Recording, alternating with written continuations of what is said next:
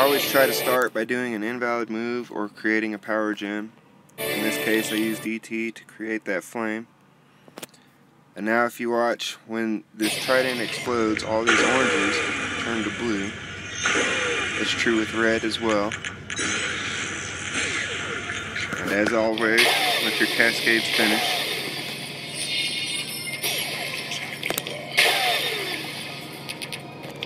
Here I create a cube, and you want to avoid using it on a blue, red, or orange.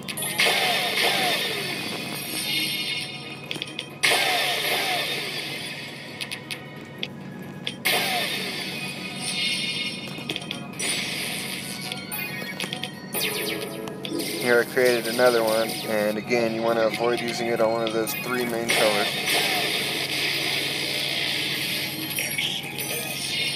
Here I got a little excited and I took out those greens to get that X7 a little early. I should have let that cascade finish and I would have had X8 already. But there it is, a whole cascade later. Probably cost me a second.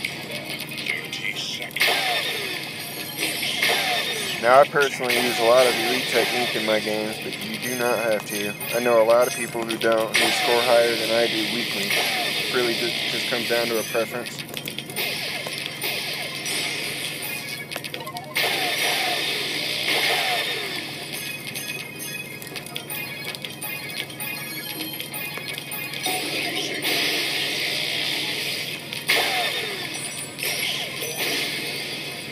Right here I instantly touched that yellow and wanted to use the scrambler instead, and it's so annoying to me. When you do that, you have to hit the scrambler multiple times to make it work.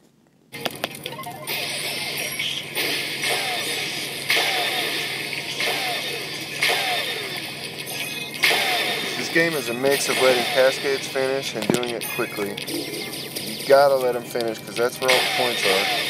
You see my score jumping? That's where all the high scores come from.